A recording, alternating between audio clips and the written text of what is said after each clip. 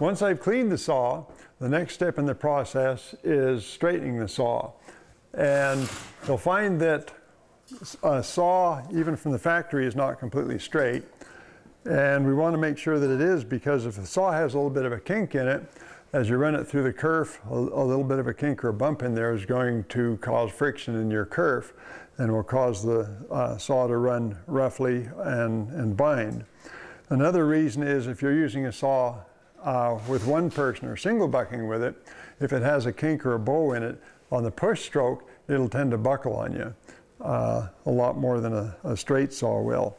And the third, and perhaps even more important reason that you want a straight saw is if your saw has a little bit of a kink in it and you put your spider on there for checking the set, the spider will measure differently if there's a kink in it or not. And the result of that will be, if you set your saw to the adjustment of the spider, that your set for each individual tooth will be different, which is important to avoid. You want the teeth of the saw, your cutter teeth, to all have the same set. So those are the primary reasons that you want to make sure that your saw is straight. Now, normally what I'll do when I'm doing a pre-test or just doing a once-over on a saw to see if it's straight or not, I'll hang it by my finger from a raker, and I'll look right down the saw, like this one, looking right down the spine of the saw, or the back of the saw, and that will show up any gradual variations or large bows in it. And that'll give me a good preliminary idea of what I'm going to have to work with in straightening the saw. Using that method probably won't show up small individual bows or variations in the saw. And to do that, we'll test for those using the straight edge, which I'll go into here in a second. Okay, once I've done a pre-look at it like this, then I'll hang it up vertically on some convenient place, and what I end up using is just a nail. And one of the important things about the support is that it let the saw hang freely, so it doesn't have any sideways torque on it, which in itself will put a little bit of a bow in the saw. Okay, once I've got the saw hung, then I need to go over it with the straight edges and determine more precisely where the bumps and the curves are. Now, when I was looking straight down the saw, as I did previously, I had a pretty good idea that there was something serious going on in this part of the saw right here. But I don't know for sure what the shape of it is. I can see what the shape is on the back of it, but it's a possibility that the kink or the bow in it is not going straight across the saw. It may be diagonally to the saw in one direction or another. And the only way of really seeing that is by putting a set of straight edges on it. So I take two straight edges like this, and I put one on either side of the saw, and I'll move it up and down the saw like this. And by rotating the two straight edges this way, I can get a tactile feedback from it. A bump on the saw here, and consequently a depression on this side. The straight edge, which is riding on top of the bump, will rotate very easily, and the one that's on the straight edge that's on the other side of the saw will rotate with difficulty because the ends of the straight edge are in contact with the saw, whereas the one that's riding on top of the bump, it's pivoting in the center. So I can get a lot of feedback just by the feeling of it. Another thing that I get feedback from is looking between the saw and the straight edge. For example, this particular bend here, if we get up here, we can see that there's light under this particular straight edge in the center, and on this straight edge that rocks, there'll be light under either end of it. And of course, another feedback that you get, or indicator, is that the straight edge, which is on top of the bump, will rock. So generally what I do is go up and down the saw like this, and I'll start working on the worst bumps first. This bump right here is by far the worst one. So now, once I've located a bump, what I need to do is figure out what its orientation is. And by that I mean, does the kink or bump go straight across the saw, or is it at an angle? Because if I just place the straight edges on the saw in one place, the natural inclination would be to say, okay, I've got a bump here and it goes straight across right underneath this raker, but in fact it may go off at an angle. So I need to go back and forth the width of the saw to determine the direction of it. So what I'll do, I'll start off, say, at the tooth edge of the saw and say, okay, the high spot here, this part of the saw is right here, and then I'll move back and I'll follow it towards the back to see what the shape of it is or the direction. Well, this one is running just about right straight across the saw, just about the same location as this raker here. Okay, now in my mind's eye, I'll make a mark on it, or often I just put my finger on it here to mark it. If you need to, you can take a grease pencil and make a mark on it, or you can even spit on it and make a mark on it like that, where the kink is. Okay, once I've done that, then I'll take the saw down and put it on the bench on the anvil and start hammering it straight. Okay, once I have checked the saw for straightness with the straight edges, now I need to actually do the hammering. Now for a hammer, what I use is a sawmaker's cross peen hammer, and it's a specially built hammer. As you can see, the axes of the faces are different. They're 90 degrees from each other. The axis of this one is in this direction, and the axis of this head here, or face, is 90 degrees to that. And these are ground such that it's got a sharper radius of grind in this direction than it is in this direction. And what that does is that it bends metal in the direction of the short axis. So it will tend to bend metal this way. And the reason that's important is you need to bend the kink reverse to what it actually currently is. In order to do that, you need to have the axis of the short radius parallel to the axis of the kink, which means that when you hammer on that, it'll bend the metal this way, but not this way. Substitute hammers can be used. What I used for several years was actually a 3.5 pound, what's called a single jack hammer, just a standard small short-handled sledgehammer type thing. But the difficulty with using a hammer like that for straightening saws is that rather than having a face on it that has two different radii grind, they're in essence a spherical grind, so that when you strike the saw, it will not only bend metal in this direction, but also in this direction. And so the upshot of it is, if you have a kink here, you hammer it in this direction, you will also tend to put a bit of a dish in the saw. So what you have to do is turn the saw over and hammer that dish out, so you end up having to work back and forth. It's a much more difficult, time-consuming process than using a cross-peen hammer. So to do the actual hammering process, I want this as flat as possible on the anvil as I can get it. And what I do is I just put some supports under either end of the saw, like so. And this is a very loud process. You definitely need to have hearing protection. So what I'll do is strike the saw a number of times along the axis of the bend, and then I'll hang it back up and check it again with the straight edges.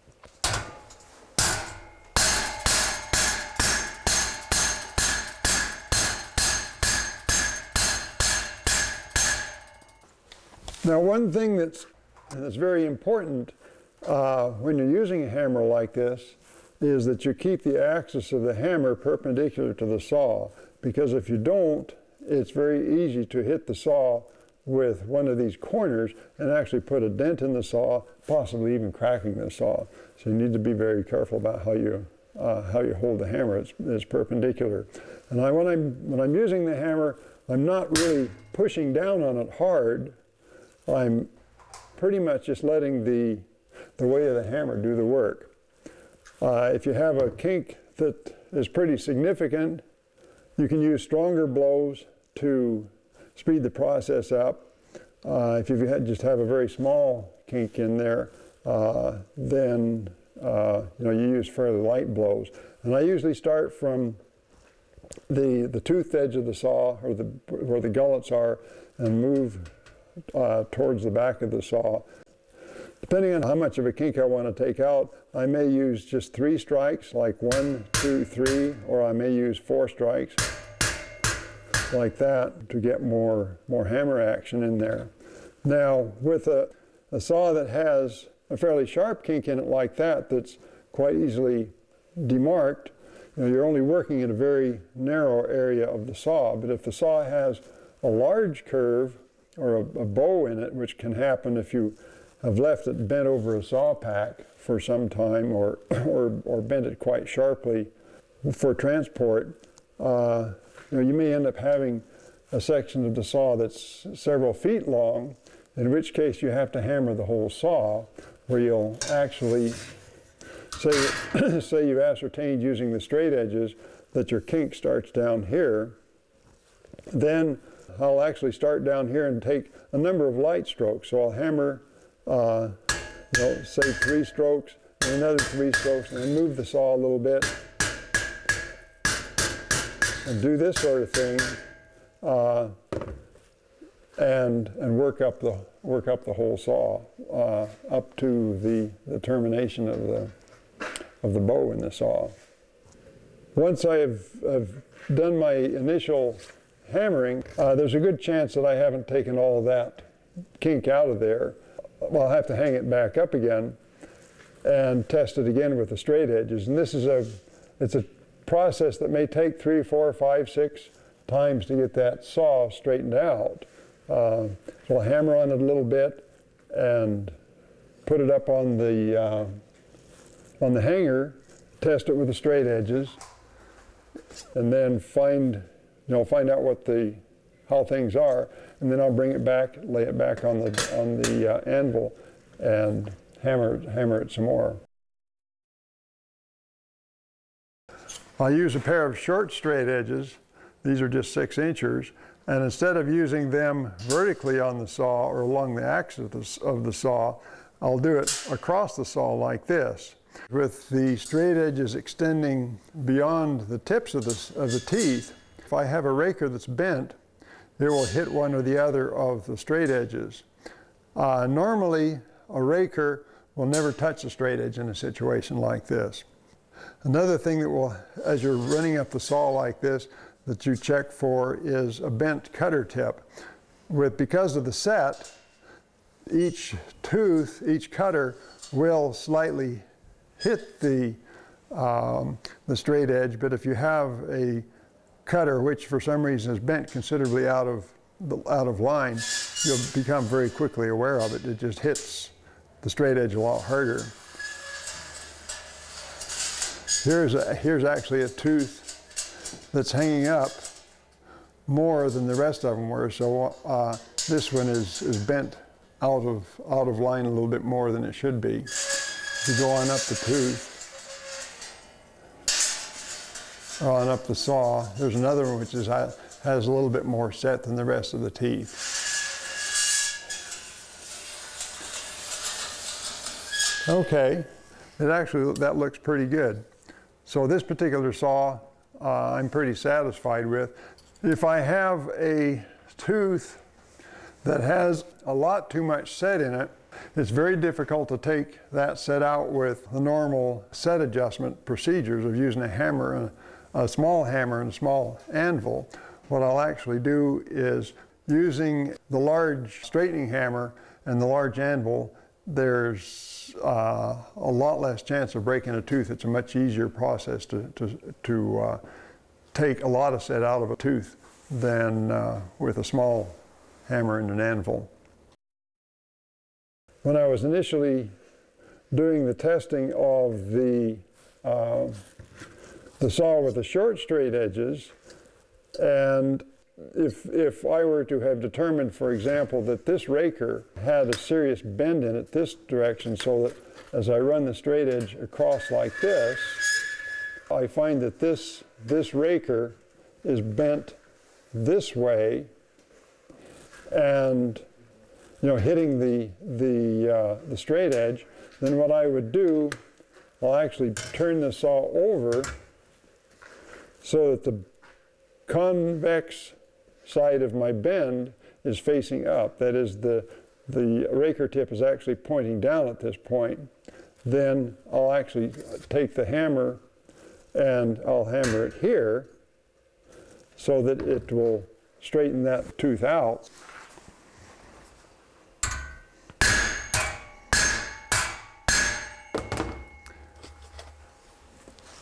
And then check it with the straight edge and see what the reaction of the hammer is. And if I had struck it enough to straighten it out, then I'd be done. You use the same procedure if you find that you have a cutter tip that for some reason has gotten bent out of the line. One of the difficulties in using a hammer like this with a very large face in between your teeth, your hammer face is actually wider than the distance between your teeth. So you have to be very careful about using the center of the face to bend that, otherwise you'll end up damaging adjacent teeth.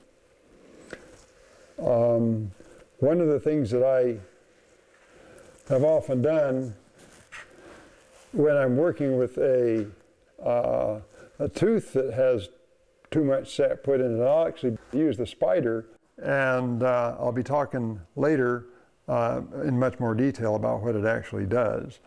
I'll actually use the spider on the tooth and run it across, and if it's got too much set in it, of course the tip of the tooth will be hitting the spider. I'll tip the saw over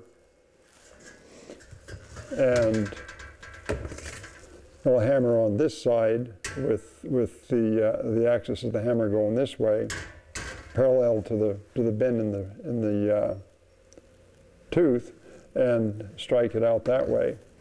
Now, it's useful to know just where in the tooth the bend is. Sometimes it may be up here fairly close to the tip of the tooth. Sometimes, especially with a lance tooth saw that doesn't have this bridge in here, it may be clear at the base of the tooth. And it's important to strike where the bend actually is. And you can tell by putting a straight edge on the tooth and rocking it back and forth, and it'll quickly tell you, just where the bend in that tooth is. You may end up running into situations where you've got a little bit of just a high spot kind of in the center of the saw, and that can be pretty well reduced or taken out by hammering just in the area where that bump is. You use the face of the hammer that has whose axis is parallel to the long axis of your bump.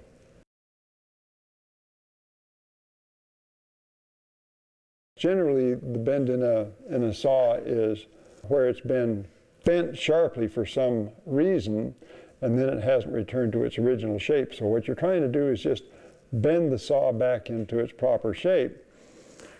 What is helpful is to have an anvil which is relatively soft. It has some give in it, so that when you hit the saw with a hammer like this, the anvil behind it actually gives a little bit, and allows the metal to bend. And so what I find works really well is an anvil which is made out of mild steel.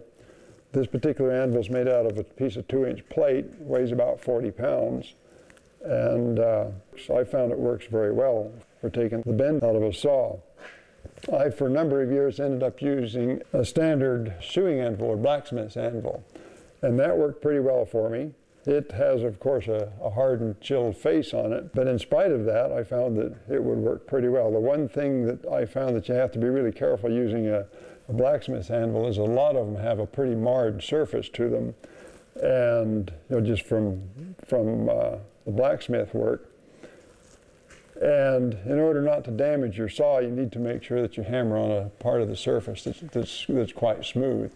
Either that, or you can take like an angle grinder and grind the surface quite a bit smoother, so you have a smooth area to work on.